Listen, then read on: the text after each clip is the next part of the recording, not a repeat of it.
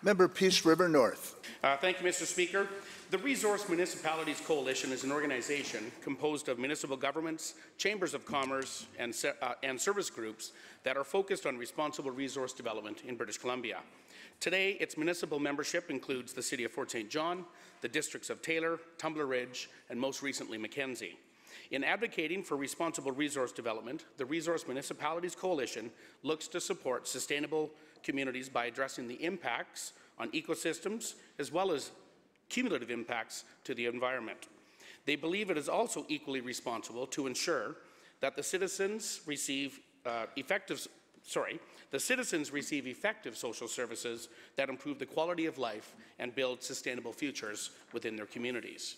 The Coalition is collaborating with communities, municipalities, and industries to move together under one unified voice.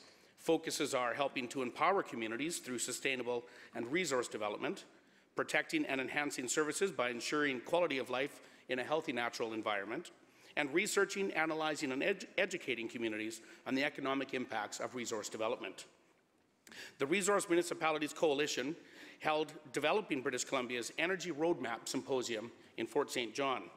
The symposium provided an opportunity for provincial and local governments with stakeholders directly involved in the industry to meet and share ideas with the purpose of providing additional insight for the province as it seeks to develop its energy roadmap.